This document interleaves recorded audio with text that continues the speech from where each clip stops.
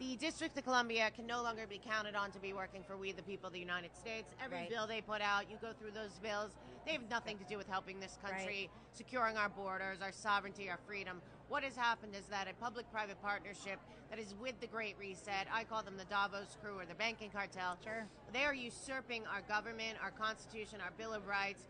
They are selecting our leaders, That's right. and it is all for them, for this globalist Great Reset, Agenda 2030, Agenda 21 it used to be.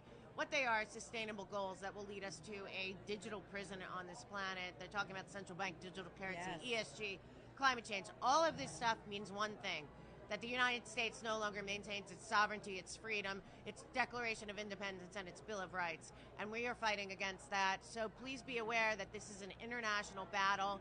United States is the problem for the Great Resetters, and that is why they are trying to take us down from the inside out, dividing us by race, religion, sexuality.